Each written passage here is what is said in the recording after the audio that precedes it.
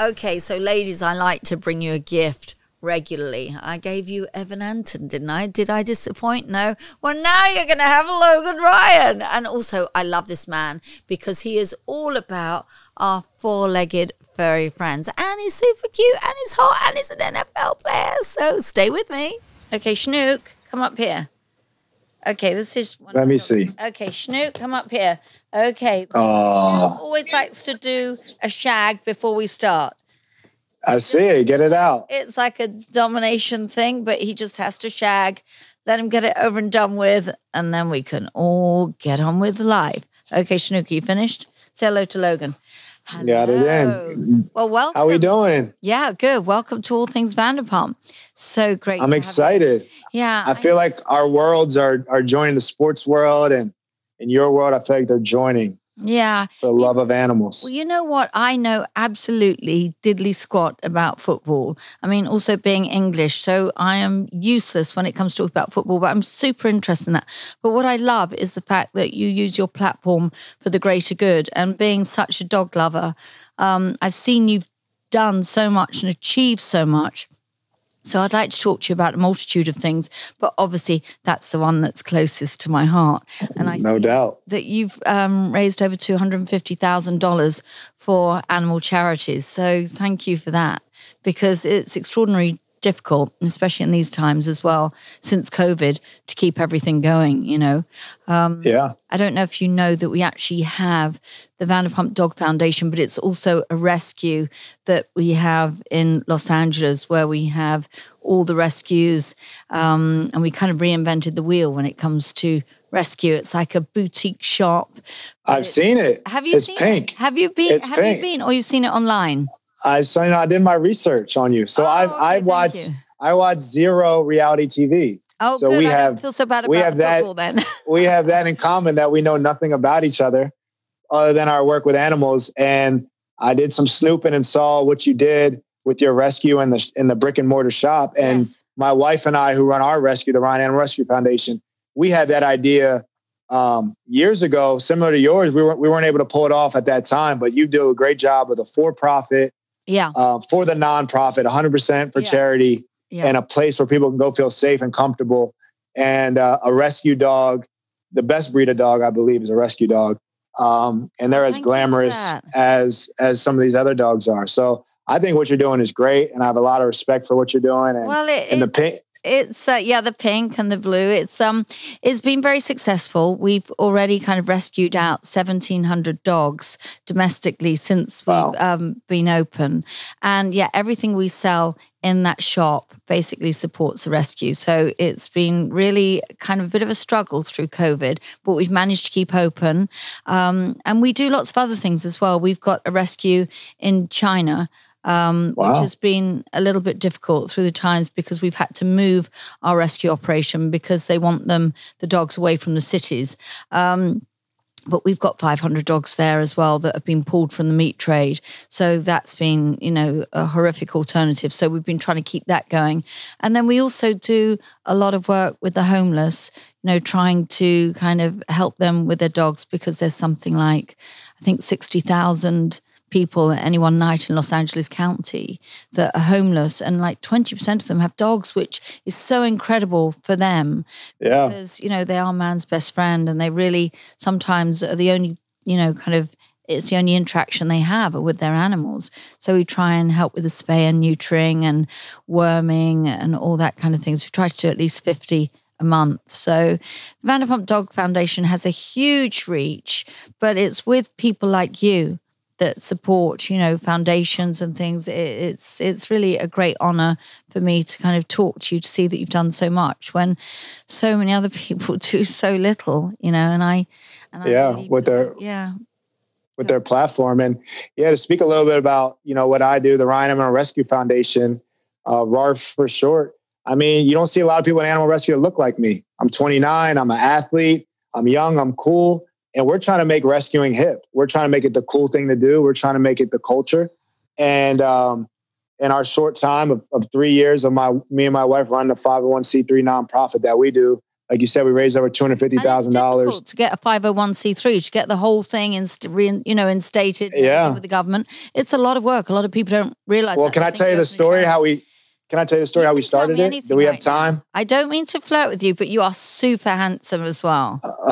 Thank you. I'll make sure my wife knows that. So I still got it a little bit. You know, I got 2 young kids, and I'm working home and animals, 2 dogs, 2 kids.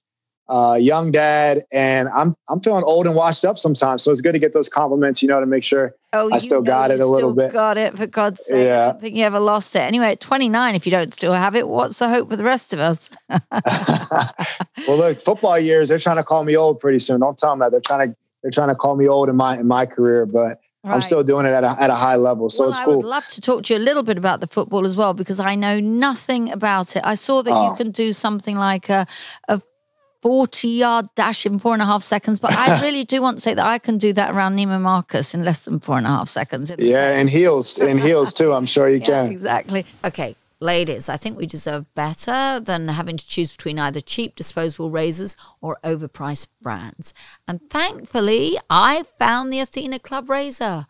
So now, in COVID, even though I didn't want to shave my legs, I'm going to. How about that, ladies? So the Athena Club razor is expertly designed with the sharpest patented blades on the market. These one-of-a-kind blades are enhanced with a revolutionary water-activated serum that has shea butter and hyaluronic acid for a skin-soothing shave with maximum hydration. I have to say, actually, it was really smooth and no nicks and cuts, so thank you for that. And the best part of this is their razor kit's only $9. It's actually like this beautiful pale pink with this rose gold, and it's got this magnetic thing you put in the shower, so thank you for sending it to me. I love it. It includes 2 5-blade razor heads, your choice for razor handle color, and magnetic holder for easy storage. You can get new blades shipped regularly, so you never run out. But it's super cute. It's got this kind of cushiony feel. It's gorgeous. It's not like one of those kind of cheap plastic things. It looks great.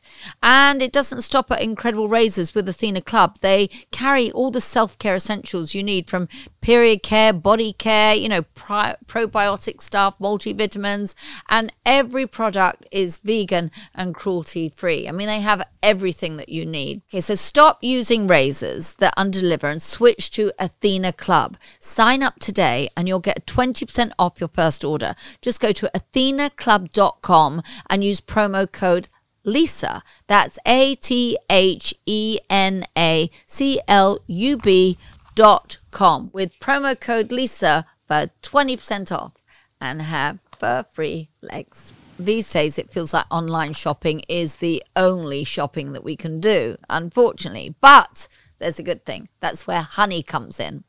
It's a free browser extension that scours the internet for promo codes and automatically applies the best one available at checkout. It's amazing. Honey supports all kinds of retailers, from tech and gaming sites to fashion brands to even food delivery. They find the best deal, and you use the Honey thing. Even when I bought the strawberry dress, I got a discount. So what's the downside? There isn't one.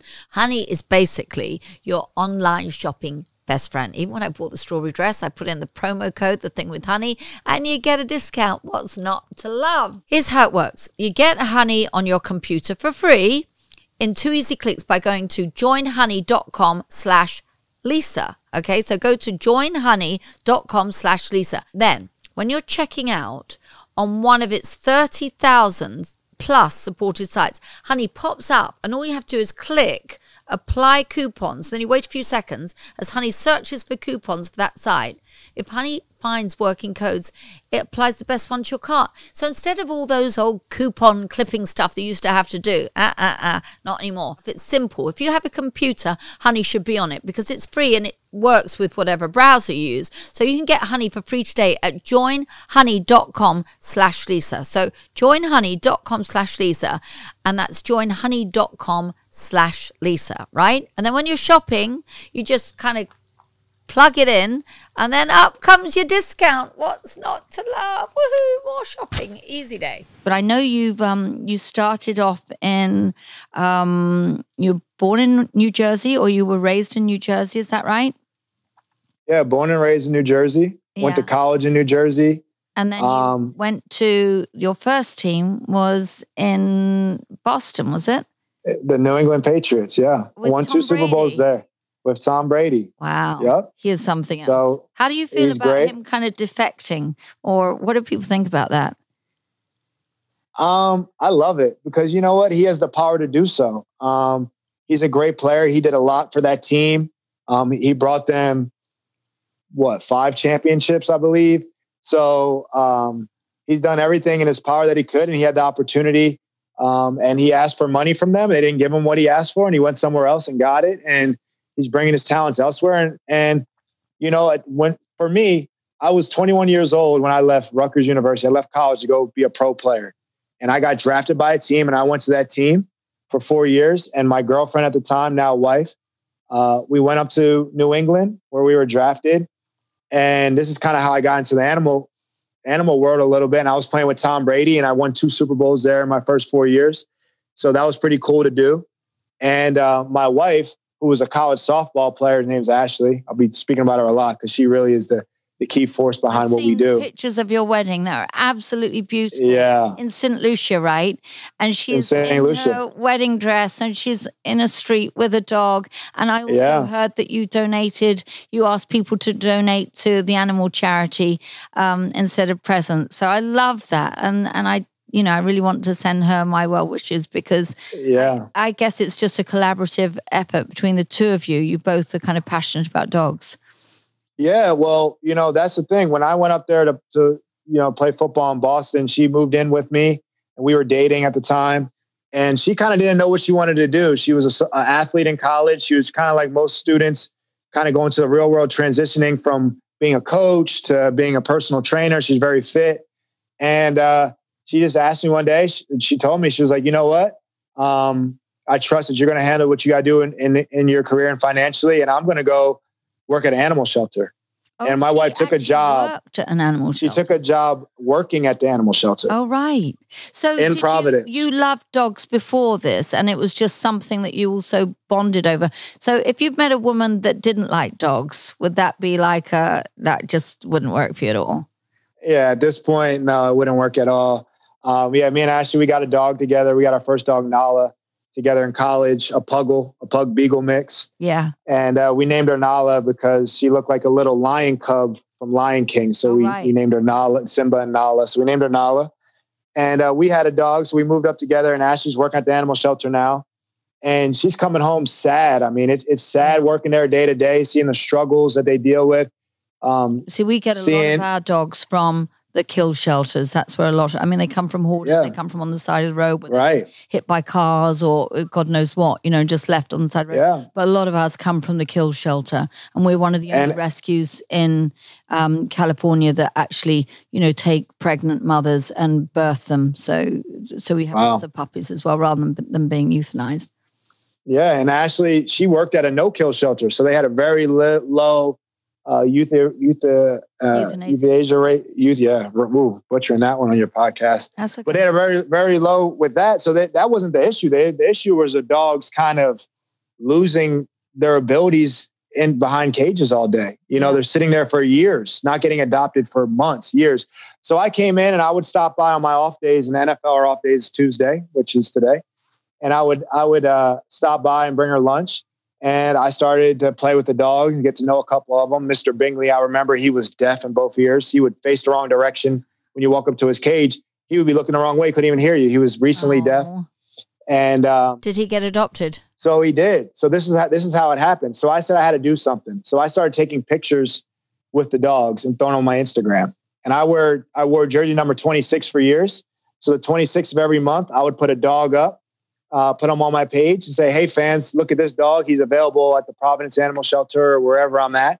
And we took all dogs for 1 year. We did an experiment, and we took all dogs that were in the shelter for at least a year and were tough cases. Mr. Bingley, blind or deaf in both ears. Obviously, a puppy or some dog is going to go get adopted in 2 days. Sure. We took the ones that were kind of the shelter workers' best friends because they've been there for years. Yeah. And the first year doing it, I think we did 11 months because we started in whatever month, and all 11 got adopted. Wow! So we went from calling shelters, and I went from, hey, can I go take a picture with your dogs? Why do you want to do that? Who are you? What is this? Blah blah blah. To people emailing us hundreds of emails a day thousands a month or to kind of choose their dog. Hey, this dog needs to be featured. This dog needs to be featured. So now we're like, wow, we have to choose. Keep up with it. Yeah. Right. We couldn't keep up with the demand. It was a great feedback. We kind of got the sports world kind of into the animal world a little bit and kind of combined those fan bases or those people and found good people that wanted to make a difference. And I was showing them how and showing them where and showing them where to support. I love this. And you know, as I really do think that if you're kind of blessed with celebrity or a platform, that everybody should choose something, whatever the cause. Not everybody's going to feel the same way about dogs that we do. No doubt. But you should choose something that you support. I mean, I support kind of many different things, but obviously this has been our real passion, trying to, you know, change the treatment of dogs worldwide. We've spoken at Congress and managed to pass resolutions, and as recently, you know, the PACT Act was a big thing for us because it basically changes when people are cruel to animals, it changes it from a misdemeanor to a felony. So all these things, having spoken at Congress about condemning the dog meat trade all over the world, have been part of our kind of Vanderpump Dog Foundation's portfolio. So I really appreciate people like you that really can draw attention and shine a light. It really is so refreshing. But as you say yourself, you are a very unusual character to be part of the kind of dog rescue. You're so young and you're a football player, but have you had much kind of support from people around you in the football world? Have they kind of said, hey, I love what you're doing, or are they not as invested in it? Oh yeah, no doubt. I mean, people know me for that. People seek advice, and like we're trying to push. Our foundation is ever growing, ever changing based on what the needs are. So with COVID being such a thing, obviously, trying to help the low income areas, trying to help the areas where I grew up at. I'm trying to give those people the resources. Of course, we do spay neuter clinics. Of course, we've done vaccines, giving those out. We do that stuff in low income areas all the time. But we're trying to encourage people from all different races and skin colors and in places where you grow up to get behind animal rescue and raising money and awareness. And that kind of, to answer your question about the football world, that kind of goes to my second part of the story of me just taking pictures with dogs. That was just a hobby. That was just a big, we didn't know what we had. So then you fast forward a couple of years and we talked about, me and my wife, we get married in St. Lucia, and I'm smart. We do a small little wedding. I don't have to pay for a big wedding. She does small wedding. How many people? Oh, it was me, my wife, her sister, my brother, our parents, maybe 8 people max. Right. Destination. We went to St. Lucia, and we went out there a little weekend in St. Lucia. We go to, we're in the town of Soufrière, St. Lucia. And after the wedding, my wife wants to do this thing, and I'm sure you may be familiar with it, called Trash the Dress Wedding Shoot. And this beautiful dress that we bought her, she wanted to jump in the ocean or jump off a waterfall or whatever she does. She's wild to kind of trash the dress. So I'm like, we spend a lot of money. Why would we ever do that? But it's our day, your day, whatever. You got it, boss. So we go, and we're walking through. The fact that you called her boss just shortly after you just got married, right? Oh yeah, wedding day. You know whose day it is. I'm just there to look good for the pictures. And yeah, that was her whole thing. She booked it. She planned it. She told me when to show up and a smile. So that's what I did. Hopefully you showed up with a nice ring as well. Yeah, I did okay on the ring. So she didn't ask me to upgrade. We did okay the first time. So we're good. Get it right the first time. You never got to upgrade. So that's what you think now, but I'll talk to you in the next 20 years. Hey, I'm just trying to stay charitable. Hey, listen, I give all the money back. The pinprick that he gave me when I got married, and 20 years later, I was like, "What the fuck?" Right, exactly. Yeah. So we're trashing the dress. We have a beautiful small wedding on top of a mountain at Jade Mountain in St. Lucia. All our friends are we got them to kind of FaceTime, and we sent the link that they can watch live. Well, that weren't invited. Really pissed off if I was sent a link. I'd be like, "Why didn't you send me a ticket, huh?" You got a link because look, not everyone could afford the flight. Then I'm paying for you to fly out. Why did you decide on St. Lucia? We wanted to do destination. She wanted to do destination. We couldn't really agree on. I don't say we couldn't agree. It was pretty simple. She wanted to do destination somewhere beautiful. And my family's from the Caribbean. My family's from Trinidad and Tobago. Nice. So I'm familiar with the Caribbeans, and it was beautiful. It was just a beautiful place to go to. They took care of us, and they allowed our daughter to go. I mean, this was on top of a mountain, and they don't allow young kids there. Did you go check it out first, or did you just show up? No, we just showed up. We looked at it online. We did some virtual tours, and we just showed up, and that's what they do. They host great, weddings and stuff like that. So we just felt it was very peaceful. It was very like us. I might play football and be very out there on the camera, but I'm very down to earth. Yeah. Like my peace and quiet. I'm not flashy and fancy all the time. I'm in sweatpants a lot, I mean, I do go to my Neiman Marcus sometime and get some designer stuff, but most of the time our personality is very laid back. Yeah. I'm not sprinting around like you, but I'm still hustling around the rack a little bit. Well, I'm waiting for it to be open, back to normal. So what happened to the dog that's in the wedding pictures? There was like this brown dog. Did he get adopted, or was he a street dog? So here's where all the story, here's where my animal world took off. So we get married on, maybe Saturday. That Sunday, we're walking back. We throw our dress and suit back on. We're walking through the city. And like any country that you go vacation to, as soon as you leave that resort, what do you see? Poverty. Yeah. Poverty, homelessness, stray animals. Now, the homelessness wasn't so bad, but there was a lot of stray animals. Yeah. Cats, dogs run over the streets.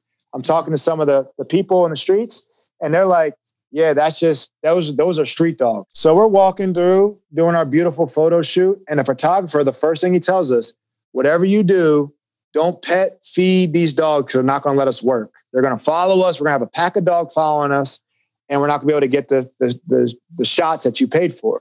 I can imagine your wife not listening to that. Right. So I said, okay, yes, sir. Understood. Yeah. I turn around. My wife is getting licked in the face by a street dog. Exactly. Yes. By a street dog, right? By a dog that you've seen in the picture. Yeah. The photographer said, hold it. This is great. And just took a picture. I'm looking kind of in shock. Like, what are you doing? He just said, don't do that. She's getting licked in the face by this dog. And we go trash the dress. We do our thing. We go back to our beautiful. How did you trash the dress? She jumped in a pool or something? Yeah, we jumped in this little natural waterfall thing off a rock into the water. So she's standing on the waterfall, we're kissing, and then she kind of jumped in. So it's pretty cool. Yeah. The dress was trash for sure. Yeah. And we go back to our beautiful hotel room, and we're sitting there. We both feel like something's wrong. We're like, there are a lot of animals that need some help. Maybe we can help out. Maybe we can donate. Maybe we can see what they need.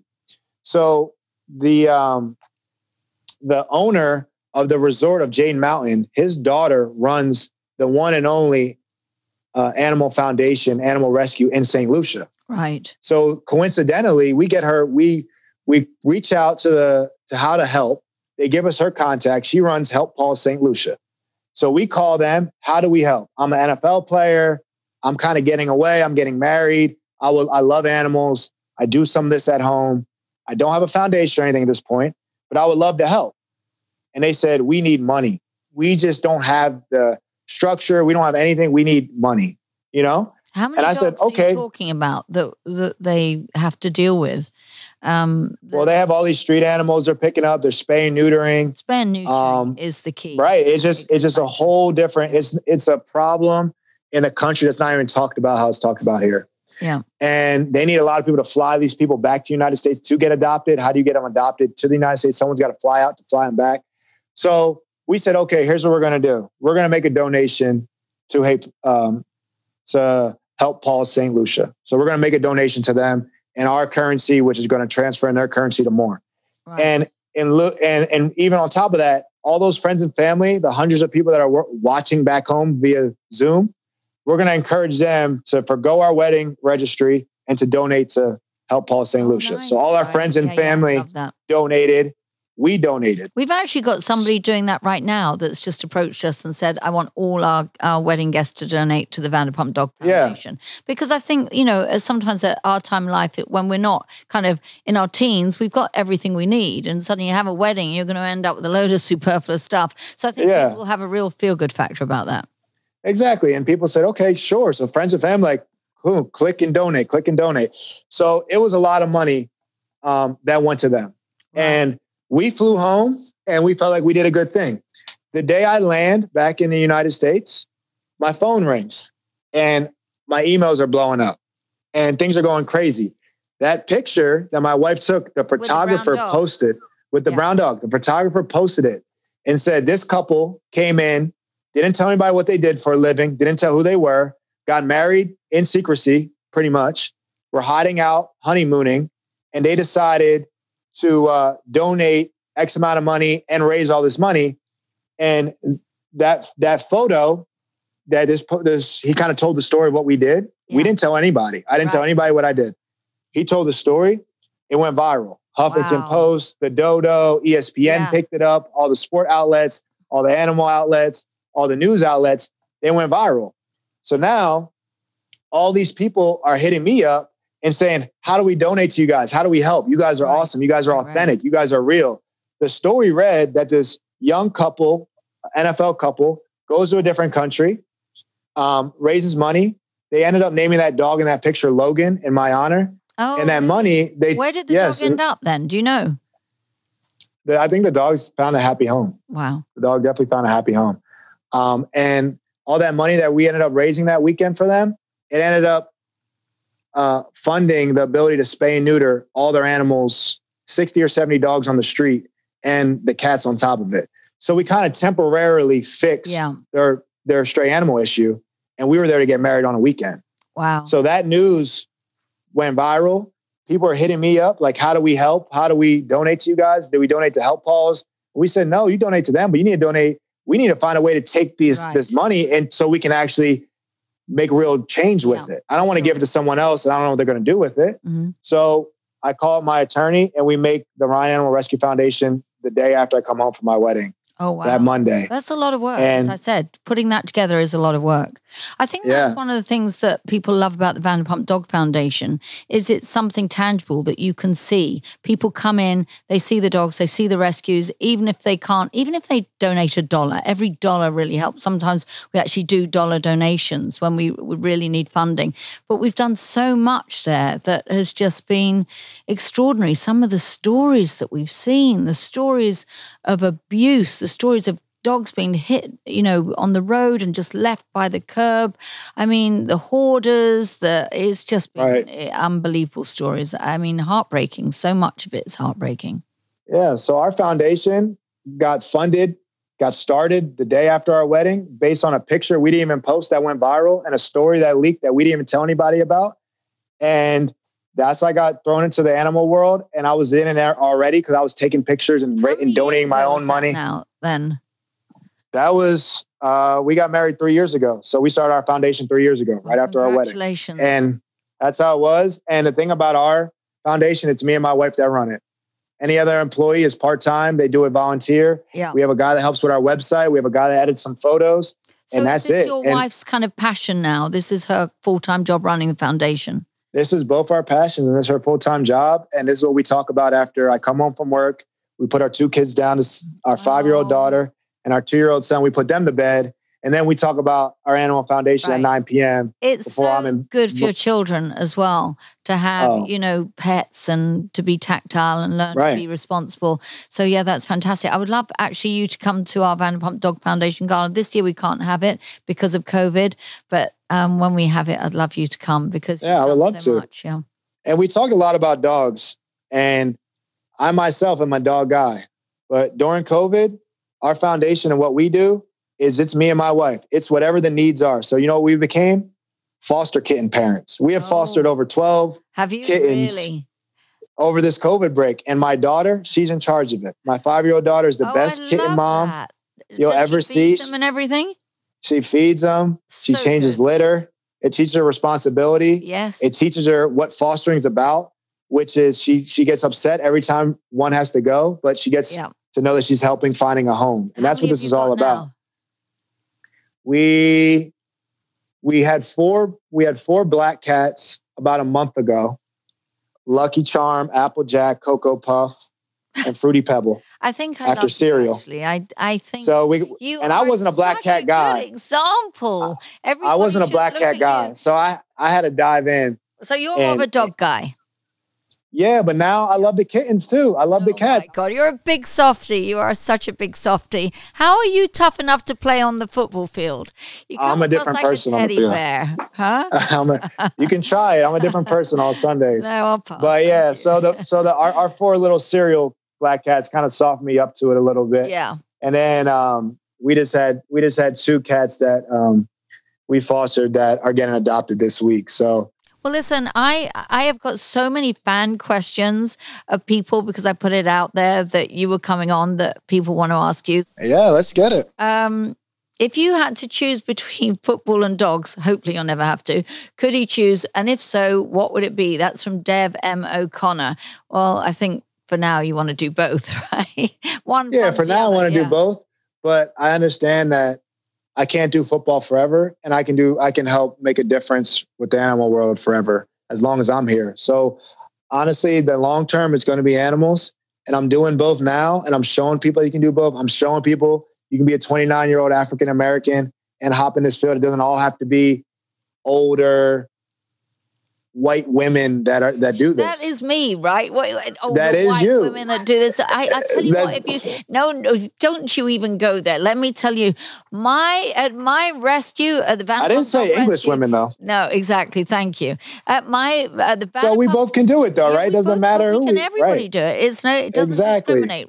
Rescue doesn't discriminate. But if you looked and you came into the Vanderpump Dog Foundation, there are people from all walks of life, all colors, all ethnicities, all religions. And, we base a lot of our success on volunteers. So I thank God for that, really. Volunteers run animal rescue. Yeah. I've done stuff where I've gave 200 tickets to all volunteer workers. I support the volunteers 100% because my wife was a worker. Yeah. This started because my wife worked in the shelter for minimum wage. My wife volunteered. I volunteered and walked those dogs with her on Tuesdays. So it's run by volunteers. It's run by see your wife. Great Is people. She there now? Is she with you now? No, she's not there. No, my family's in Tampa. I'm in New Jersey right now, and they're moving up here at the start of the month to get the family back together. Right. So Ree Rivers is asking, what was to both of us, what was your most rewarding dog that you rescued? My most rewarding dog that I rescued is my personal dog, Leo. We rescued him in Boston when I was playing up there. Big blue pitty. We wanted a dog that was grown up because we did the puppy before, and we're like, we don't got time for the puppy. Yeah. So we rescued him, and he had some bad hips, and we knew he probably needed a hip surgery. And we rescue him. They say he's 3 or 4 years old, good with kids, good with other dogs, super chill. Named him Leonardo after the Blue Ninja Turtle. And we take him to the vet, and they said, yeah, he's got some bad hips. Oh, and by the way, he's still a puppy. He's like 10 months. We're like, how is he so big? So he's going to be huge. We're like, how is he so big? And they were like, he's just big. So his front is so huge and his back legs are so small. And we believe that he was chained to a tree for a majority of his young life, and he was underdeveloped in the back. Oh, right. So my beautiful dog, Leo, that we'll probably show pictures of or you'll see online. See that. Has had 6 leg surgeries in the first 5 years I had him. Oh, wow. And a lot of physiotherapy, I would imagine. Both ACLs, hips, re-ACL, rehab. He's got free. We spent so much money in dog rehab. He started giving us it for free. He was on a commercial because he was on that dog treadmill so much. So my man, he's endured a lot. Yeah. And he's the absolute thing, the loyalty and the beautiful thing about a pet is that no matter what he's going through, he comes home. I come home. He's happy. He's wagging his tail. His tongue's out. And he's been through surgery after surgery. And now he's been pretty good. Knock on wood. No surgery in the last year or two. But he's been the biggest inspiration. So much better than husbands. Just a dog's his ability to come home and find your husband wagging his tail and not complaining.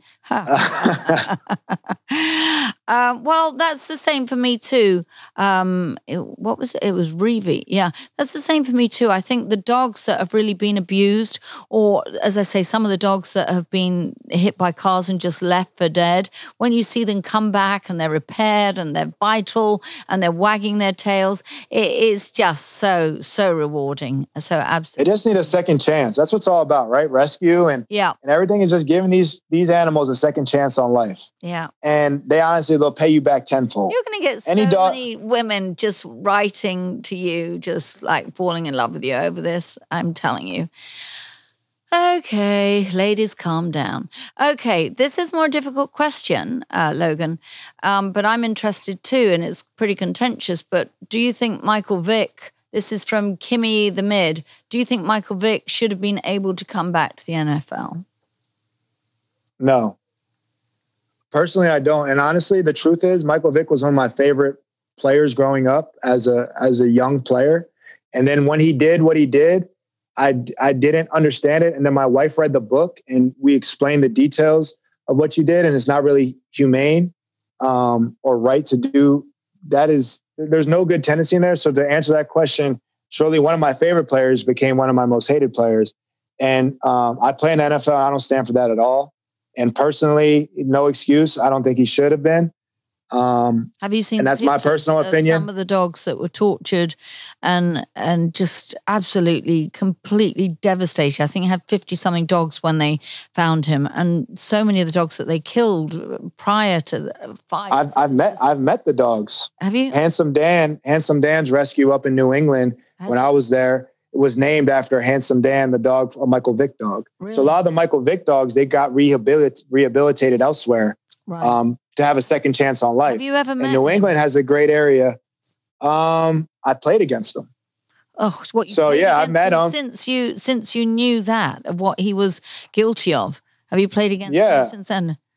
Yeah, I played against him, and it's business on the field. I'm trying to beat him, of course, but I just don't respect it. And to answer the question, I just don't believe so, because if people knew the details and what was actually going into it, like we talked about, it's bad, it's gruesome, it's inhumane, and it's just too far. It's too much, and it's not acceptable. Yeah, so I can't accept it in what I do for a living. Well, thank you for being outspoken and telling me about that. I really appreciate that, because it was truly devastating to us at the time. But you know what? It gives me reason and light to do what I do on a positive side of things. Well, also, I think you've got to have a responsibility when you're a hero worship. Basically, you're on the platform and people are looking up to you.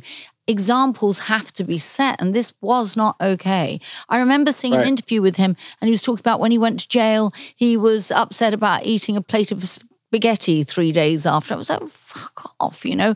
When you see all these pictures of these poor dogs, literally, it brings tears to my eyes. And we've seen the worst. We've been to hell and back, because obviously we've been so involved with China and the dog meat trade. And not only just the abuse of dogs, or like him with the dog fighting, but actually the torture of dogs. So anything that kind of comes to my mind, like that Michael Vick case, is just truly devastating. Anyway, happier. Let's go on to things happier. Well, JC Solheim says, how are you addressing and correcting behavioral issues before rehoming? That's to both of us. I mean, we spend a lot of time in the center, you know, working with. One of the very interesting things, actually change the subject, is that we've been involved with lately is working with veteran program. And so we're taking dogs and, you know, we're having to kind of really put in probably 3 to 6 months working with the training of veteran dogs. And that's been a very successful thing that we've just started. So yeah, it's a great question. It's honestly a big thing that my foundation focuses on. My wife, after she worked in that shelter, she went and became a licensed dog trainer and studied under one of the top animal behaviorists, Katina Jones, in the New England area. So my wife actually understands and studies this and has a degree in it. But what I would say that we do, and how we just try to do things differently, not trying to just go the standard dog rescue route, is we look a lot about the people in rescue. And we have grants and programs that you can look at on our website and you could check out, where we actually have paid for Katina Jones to go to certain shelters and rehabilitate their whole staff. We believe we could teach their staff what to look for, dog play groups. If we can get the dog play groups better, then we can understand how to see the dog personalities better. So then we can make better fits. Because yes, we can get dogs adopted, but we worry about the return rate. Yeah, for sure. I get a dog adopted off a picture in a week, but that dog might be back in the shelter in a week. I'm trying to keep that dog out of the shelter for good. Yeah. So we got to work on the staffs. We got to give them better training, better, more money, more knowledge, more power. Bringing in the top trainer that I've ever seen. I've seen her work. I've been to her courses.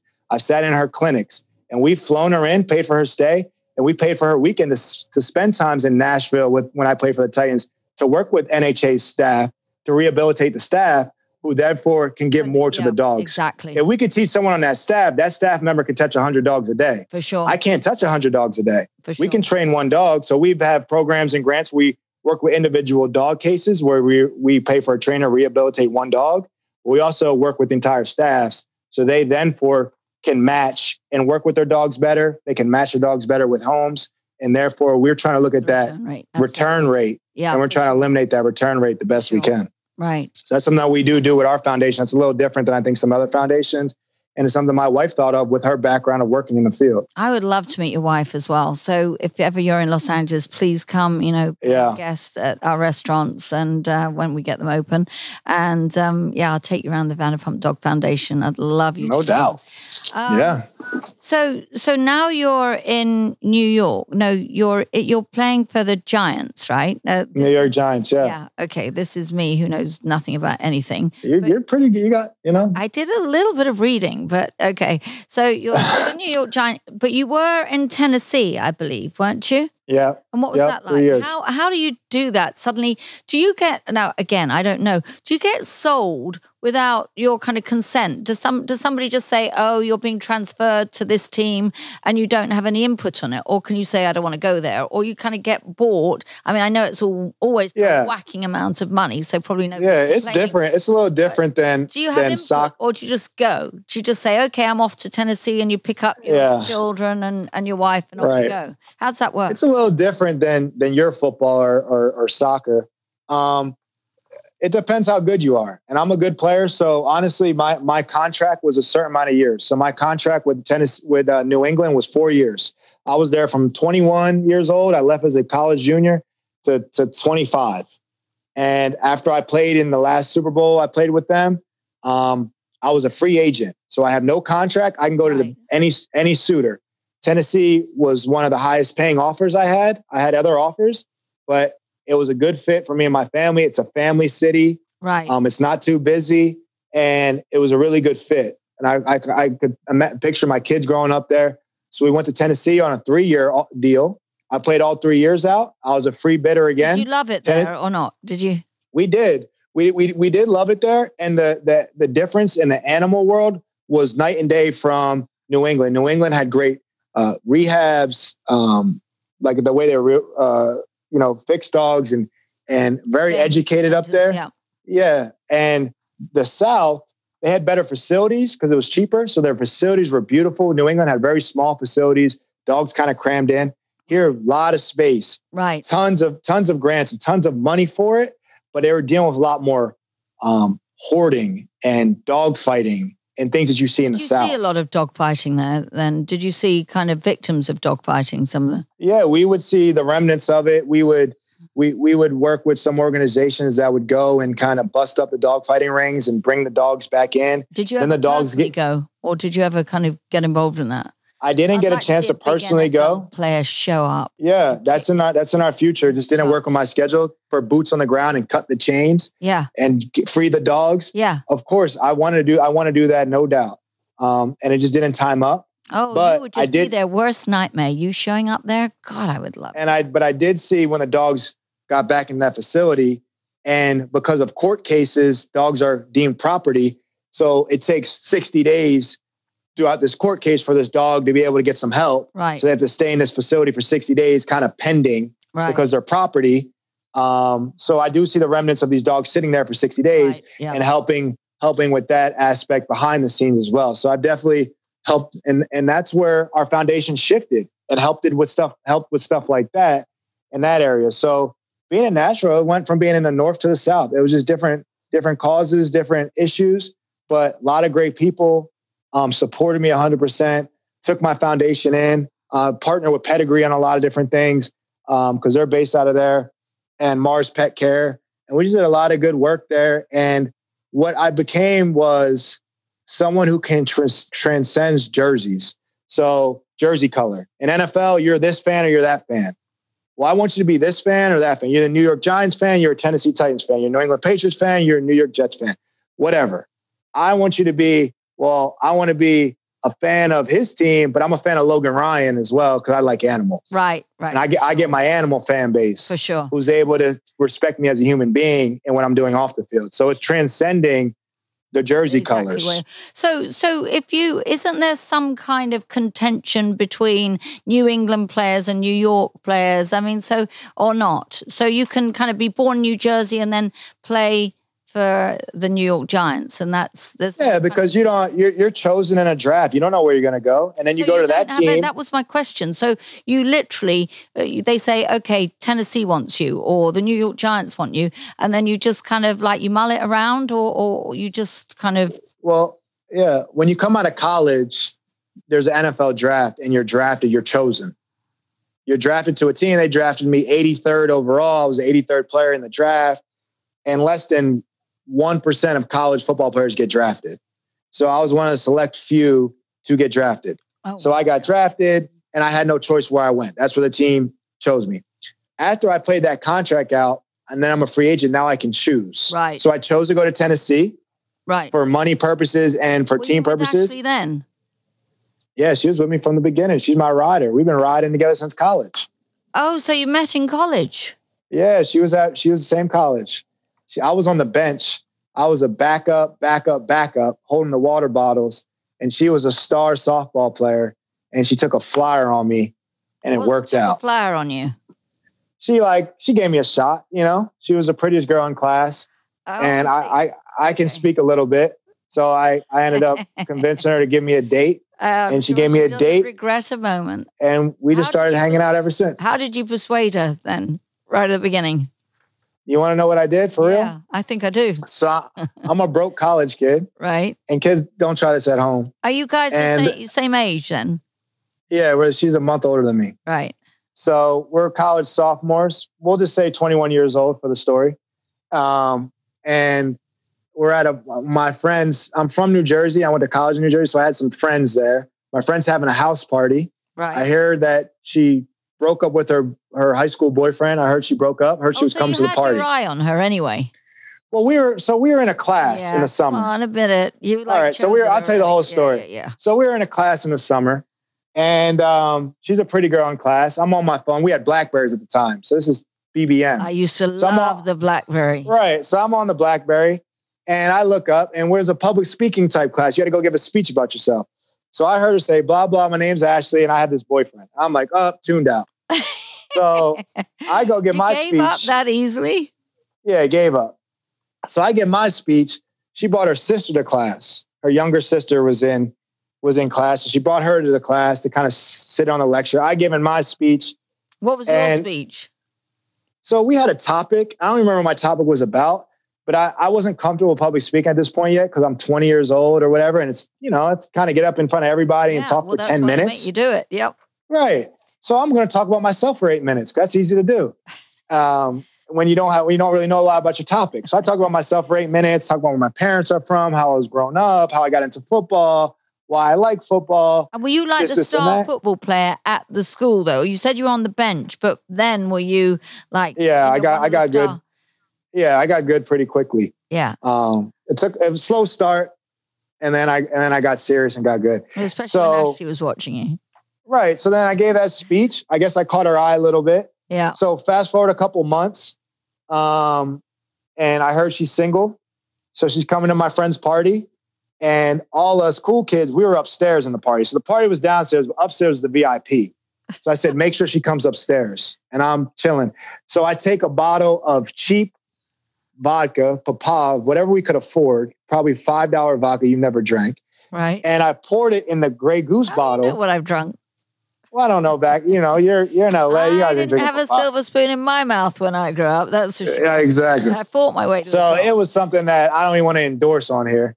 Yeah. And I took a Grey Goose bottle because, Grey Goose has the cloudy. Yeah. And so I poured the cheap vodka and the expensive vodka, the old trick. And I said, hey, I saved this, shot of Grey Goose for you, this and that. So we take a shot. We cheers to having a good time. We exchange numbers. And then the rest is, we ended up going on it. By default, really, Yeah, I tricked her. Yeah, by trick. Yeah. Thinking I had more money than I had to get the date. Got the date. Yeah. And then I reeled her in. So did you actually start talking about kind of your passion for animals, or that wasn't then? That hadn't been kind of born? No. We were both sports fans. We're talking about baseball. And then I told her to come over and we watched the movie Hitch, of course, because Hitch is a classic first date movie. And I made fun of her. And that's what you got to do. I just kind of like just taking little jokes and just use my sense of humor and kind of just made fun of her a little bit. And me and my friends, if you ever have close friends with guys, they make fun of each other all the time. Well, ruthless. In England, yeah, we're pretty aggressive, as you know. Yeah, so I just said, hey, like, you're cute, but I'm going to make fun of you. So I made fun of this or that, or why do you eat that? Or why do you do this? And we just laughed and watched the movie and laughed and laughed. How long was it before you thought, I love this woman, I want to marry her? So we're in college. So we're like, no title. Let's just keep hanging out. I don't want to, you just got out of a relationship. You know, you just got out of a long relationship. I know you don't want to just go into another one. So let's just chill and hang out. So we would just hang out. And then we kept hanging out. And then after like 6 months, we're like, I kind of don't want you talking to anybody else. She's like, I kind of don't want you talking to anybody else. I was like, I guess you're my girlfriend. Okay, you're my girlfriend. And then she was my girlfriend. And then my parents were supposed to be out of town. So I'm going to take you to my parents' house. They're out of town. We'll be good. So my parents decided not to go out of town and almost have like a family cookout. Oh. So I brought her to the family cookout and it was supposed to be an empty house. Right. We were supposed to go party at the parents' house. Right. Nobody's there. And I'm like, there's like 7 cars out front. I'm like, I call my dad. I'm like, you're not down the shore. You're not by the beach. He's like, no, we decided to cancel that. We're having everyone that was supposed to go to the beach come to our house. No U-turn. So I said, okay, Ash, you're going to meet my whole family, grandma, mom, dad, brother. Right. So just threw her in the mix. What kind of background was she from? I mean, like, were you from very different backgrounds, or was it kind of like just a great kind of, you know, entwining of the families? Because, you know, certainly very different. Really? Yeah. Very different. Yeah. I got, you know, I'm black. I got black family. She's white. She's got white family. So you talk about diversity and how you're raised. But you know what? Me and her were both athletes. So we grew up in locker rooms of diverse people from different lives and walks of life. So she came in and I was worried. I got some cousins that don't talk as clean as I do and have a rough background and, you know, kind of rough upbringing. Yeah. Some of my family is. And she's got family that she's from Delaware. I'm from New Jersey, but she's got family from the South, from Virginia with an accent. And I got family from the city. So it was like, what is this wedding going to look like? Like, what music are we playing? So that's what we kind of went destination too. Yeah. But it was like a meeting of the worlds. Yeah. And we kind of brought our families together. Yeah, you know, we kind of brought our family as well. Like Ken's brother is married an Indian lovely lady. I mean, they've been married for ages now. And then my cousin has married a beautiful black woman. So we've got kind of our families. But you know what? Like the love, like it just intertwined everybody. Yeah. No, it truly did. It went. That's exactly what we want. It went way easier. It went way easier than I kind of thought it would be. Like we were kind of more nervous about it, about like me meeting her family and what did your mother think of Ashley then? Was she good enough for you? Because I don't know that I was ever good enough for Ken's mother, really. You know, I think I had to jump through hoops for years and years and years, you know, marrying her golden boy, but whatever. She was good enough. My mom knows that I wasn't one to settle a lot. I'm confident on my own. I didn't need a spouse to be happy or someone else. You know, I had a lot of self-confidence. I was an athlete. I was normally good at it. I was always buzzing around with energy. So I had a reputation of being a single athlete, you know, and Ashley was the one to settle me down and focus me up and kind of like really, I didn't grow up. I told her all this time, I didn't grow up with images of 2 dogs and 2 beautiful kids and an animal foundation, a white picket fence. And, you know, I didn't grow up thinking like that. I thought I just think that being in such a stable, loving relationship and having so much kind of in common has really kind of propelled you to the top of your game as well. And she's basically, you know, your support and she's responsible for a lot of your success. Because I do think, you know, when you're in a happy relationship, it gives you so much more strength to deal with what else is going on. Yeah, 100%. When I met Ashley, I told you I wasn't playing in college. I was on the bench. And I was close to like not quitting, but I was so down on myself. I didn't think I was that good. I didn't really have direction. And she kind of was in my corner. And I was like, you know what? I was going to transfer schools. I was going to go to a different school. But I said, I'm going to stick it out a semester because I met this girl and I want to hang out with her. Right. So I was like, she's like, you should just keep trying it. And I kept trying it. And you said I got better. Was a star. She was a star at softball. Yeah, she was a star at her sport. Really? Yeah. And the sick thing about it is she had dreams to play for an Olympic team, the United States Olympic softball team, and they took the sport away. One day they said, all right, they cut the sport. Right. I'm like, well, this girl's been training her whole life for it. Wow. And they cut the sport. And she was raised as a tomboy, baseball player, softball player. Like, she just wanted to play ball, loved it, did everything she could. Her and her dad grew up having catches, and that's how she grew up doing it. And they just took her sport away from her. Right. Because she's a woman. Right. Yeah. And that's not cool at all. And I want to quit my sport that I have all this future because it wasn't going right for me. So I kept at it, and it turned for me, and I got more confident in myself.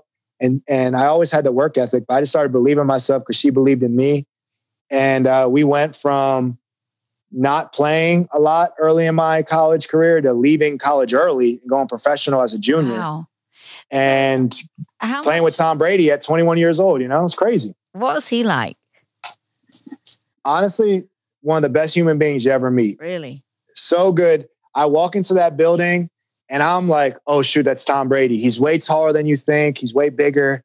I'm like, what am I going to say to him? Tom Brady started playing. Tom Brady was the New England Patriots quarterback in 1999 when he got drafted. I started playing football in 1999. I was an 8-year-old in 1999, and Tom Brady was in the NFL already, and we're teammates. So you got my really entire life of watching football. Were you always intimidated by him or not? Oh yeah. So I'm in there and I'm like, oh man, what am I going to say? And he comes up to me and he goes, hey, you're Logan Ryan, right? I go, yeah. Nice. He goes, how you doing? I'm Tom Brady, quarterback of the New England Patriots. I heard we drafted you in 3rd round. We're really going to need you. I appreciate you for being here. If you need anything, just come to my locker. I'm always here.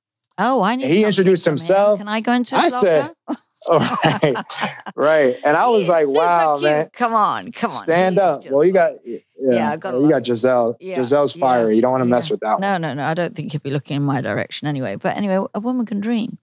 Well, that's great to hear.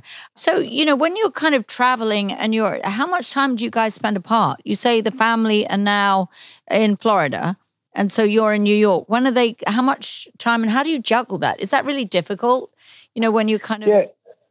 Yeah. So this is the first time we've really been apart. My family's always been with me. But with COVID, there was so much unknown. I didn't want to move the family to the city so soon with New York, where I'm at. My family's, they're settled. We recently moved to Florida, so we're getting settled there. My kids are getting older. I don't want to just keep moving them all over the place. So it kind of just was a decision where let's get up here, get settled, and let's come up here short term for a couple months, and then we're going to go back to our house in Florida as soon as the season's over. Whereabouts in Florida are you? We just bought in Tampa. Oh, nice. Yeah, it's beautiful, 5 acres, equestrian neighborhood, horses around. So I think we're going to rescue a horse. I think horses is our next step. Oh, and I think we're going to rescue horses. Actually, normally I have my 2 little horses behind me, but they're out playing. Oh, wow. I've got 2 miniature horses, but they kind of go out to play in the middle of the day, and then they come back. And I've got a Cavalier horse. Have you ever seen Cavalier, the show? I did see Cavalier. Yeah, I've got one of those horses. When he was retiring, I have one of those horses who's an absolute gem, this horse. I mean, that's awesome. Yeah, he's brilliant, smartest. I mean, he's smarter than most people. Yeah, we got a barn, a nice barn, beautiful barn. Oh, so yeah, lovely. I think when I'm done playing and we got more time, we're all together. When you say you're done playing, how can you be done playing? What? I mean, you're 29. You've got years left, haven't you? I'm done when I want to be done. I have other stuff in life, going on for me. I want to be there for my kids. I want to be their coach. I love my kids so much. Honestly, being a father and being a husband is more important to me than football. And I'm really good at football and I go really hard at it. I don't want to discredit that. But when I'm done playing is when I decide I'm done playing. And I love it. And that was got to be a few years though, surely. Yeah, it could be a few years, but this is a business. This is a game that you play because you love it. And then when you get to this level of it, it's work. You come every day, your friends get traded to different teams, your friends get released, you can get fired in the middle, you can get fired on Wednesday. They can fire you at any time. And you see families move, kids have to move, and it's so much moving. It's tough on your family. Right. That was my question. Where you can say, you know what, I'm done with that. I made enough money. Right. I'm comfortable. What do you think's next for you? What do you think ultimately you think you'd like to go into the animal welfare business maybe? I'm definitely in the animal welfare business, definitely to make an impact there and And the beautiful thing about football is it allows me to build my platform for this as well and talk to you. I'm sure if I didn't play, we wouldn't be talking right now, right? I'd always talk to you. Yeah. Right. So it just it gives me the opportunity right. You shine a light on it. You have that platform. Yeah, I'm able to have a great platform right now. Yeah, but I'm able to have a great platform. Such a big heart, and you're so articulate, and you care so much. And I just think that will see you through whatever you want to do. I see you're a truly passionate person, and I'm not kissing your ass. I'm just really saying what that really comes through. So, for me, obviously as a dog lover, rescuer, but just as speaking to another human being, your passion is really, really, it's palpable. So thank you. Yeah, the beauty of this is I just want to, show people that we talked about the diversity of this, that we can diversify this cause and that anybody can help. You could be 8 years old and foster. You could be, my daughter's 5 and she's helping by fostering a kitten. Right. Right. I'm talking to you. You're helping, giving back all everything that you do with the brick and mortar and how you're doing in the Vanderpump rescue. What I'm doing at the Ryan Animal Rescue Foundation and getting the football fans to see these kittens. Like, I'm a tough football player with tattoos and I got abs and I got arms and all that stuff. And I'm holding kittens and holding puppies. Well, it's like I can beat, and you even said it. You even said it. Like he's not, right. He doesn't feel it's emasculating. He walk around with his little tiny dog for 10 years. So I can play a masculine sport like American football and be one of the toughest people in the world, but I can also care for kittens. I can also care for dogs. It's cool. It's hip. Right. And that's what the Ryan Animal Rescue Foundation is about. Great message. That you can be masculine, but this can be cool too. You can be cool and have a kitten. You can be cool and foster. You can be cool and raise money. You did have the number 26 for years, and you'd always post on 26. But now you're going to change it because your number's changed 23. Is it going to be the 23rd, or it could be the 23rd and the 26th? Right. So that whole program's in a transition right now because that's what we did before we had a foundation. That was like. She's like, let's just go make a difference and take a picture. But we're doing so much more now that we're helping dogs every day. I'm posting stuff on my Instagram story every day. Right. I'm like, I can do more than just the 23rd. Right. Now I have this following. It doesn't have to be one dog a month. Right. I'm helping a dog a day. I'm helping 10 dogs a day. Anything that comes across, I tell people, hey, throw it up on my social media. Tweet that, retweet that, post that, repost that. Are there any other football players that, really kind of donated to the cause or supportive of the cause? Yeah, I think there's some guys that help out with the cause. I think there's guys that do it when it's time to. And I think there's guys that, some people, you have a charity, you might donate once a year.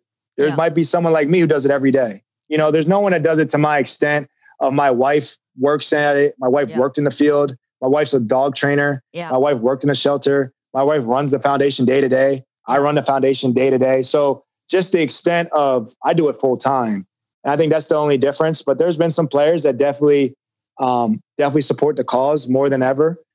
We have something where we have My Cause, My Cleats, where 1 week out the year, the NFL lets us wear cleats for a cause. And I see a lot of guys do it for animal shelters and local animal shelters and stuff, where I'm donating cleats every week for animal shelters, So I'm just on the extreme end of it. And that's just how I am. I'm all in, just like as I am as a father, as I am as a husband, as I am as a football player. Right. So you think that kind of follows through. That's what I said earlier. You seem to have this passion, this drive. You're so articulate, and that probably just follows through in every aspect of your life. Are you? Yeah, I'm high energy. As a husband, are you like really, kind of? I try to be.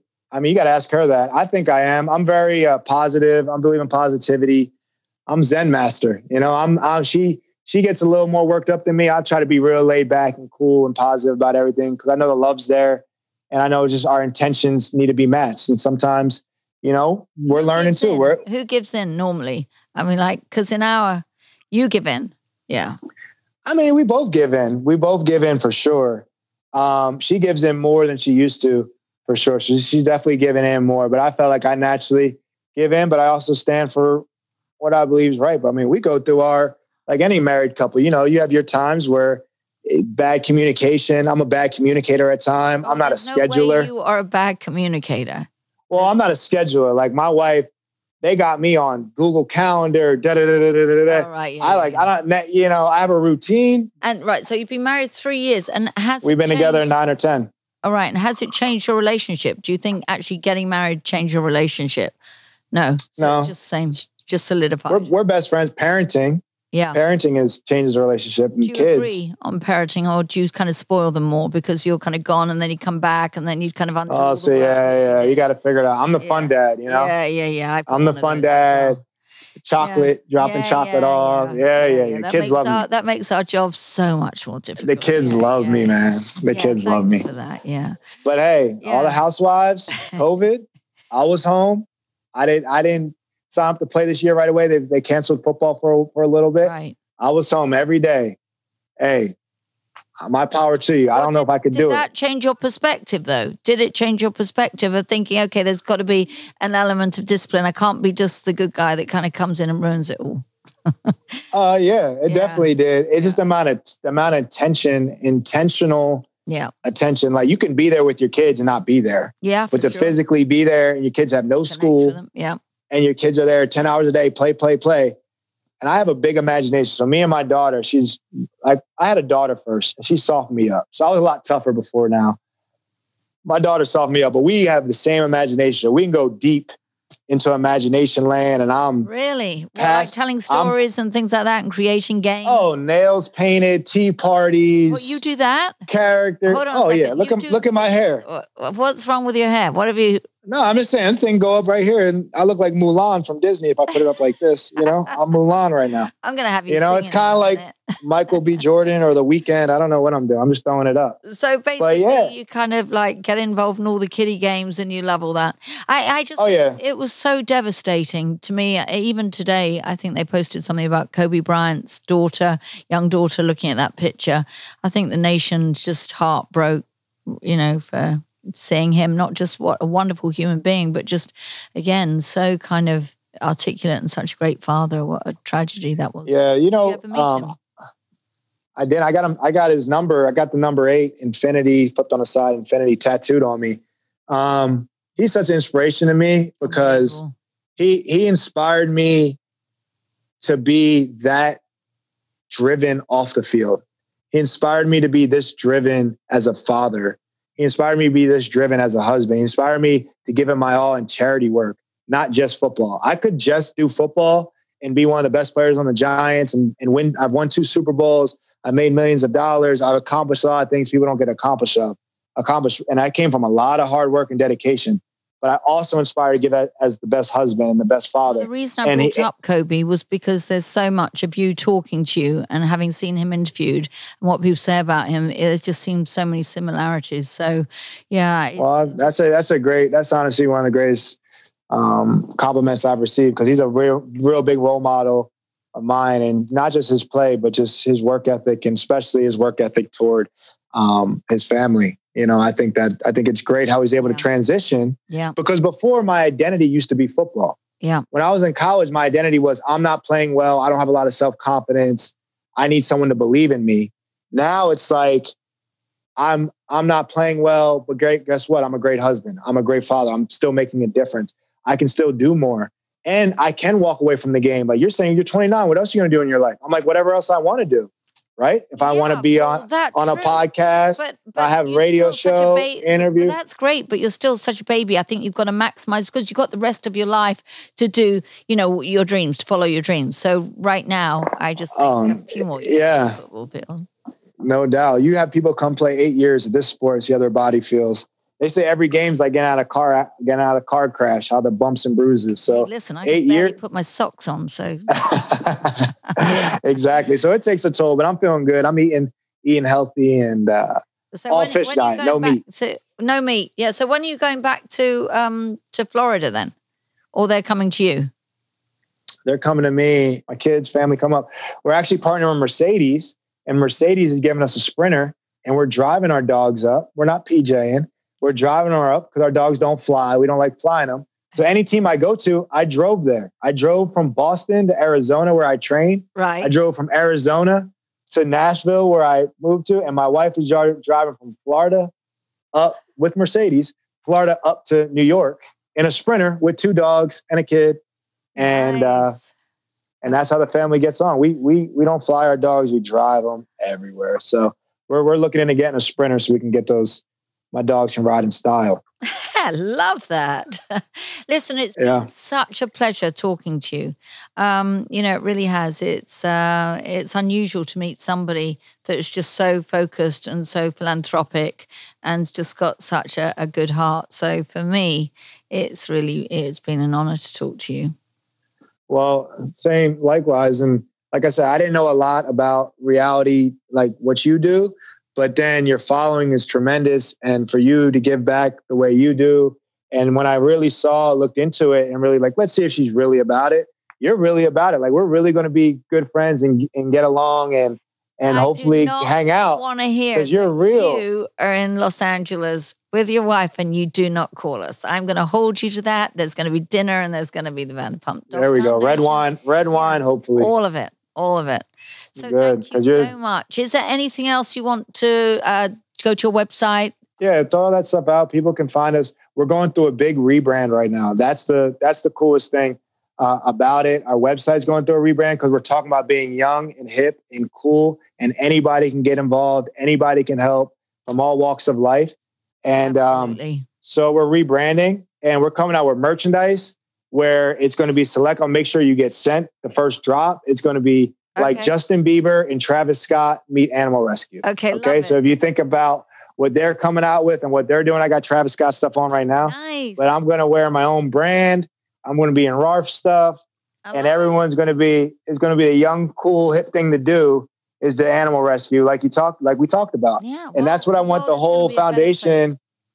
Yeah, because like our story is, I had to make my foundation, pick a logo, pick a website in one day. I got married, came back on Monday.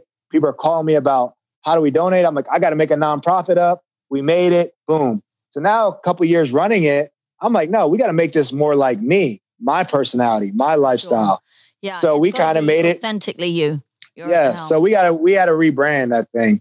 We had to rebrand. And so we're rebranding and it should be pretty much finished in October, I believe, in the next couple of weeks or so.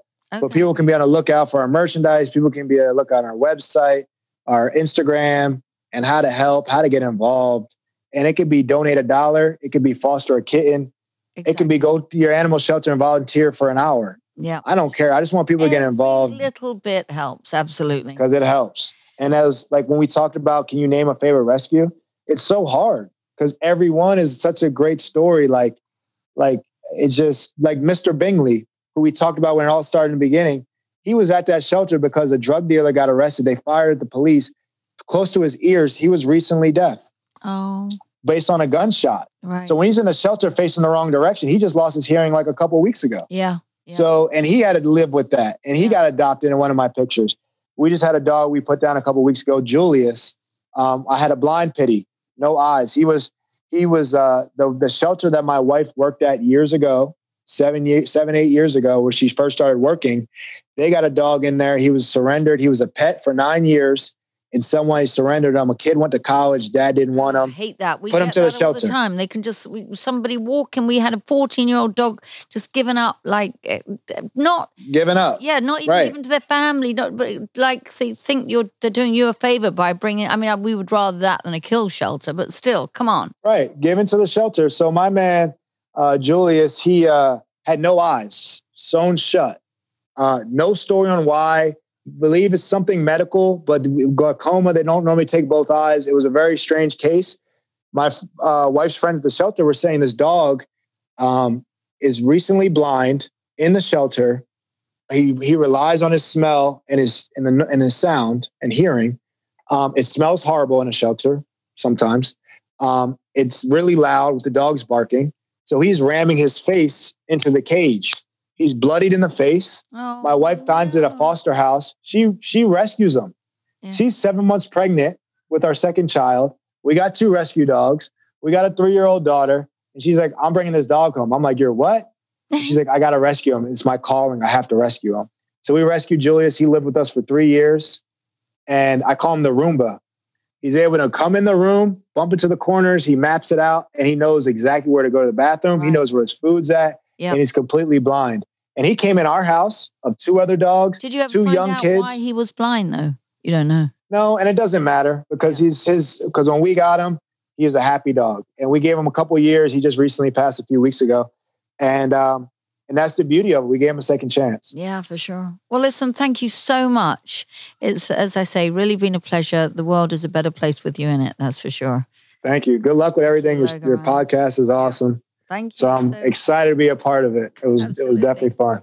Thanks, darling. All right. Take care. Bye. Okay, that was a little too much. He is just amazing. I think every woman, if you saw that interview, if you listened to that interview, must have fallen in love with Logan Ryan. I know I did.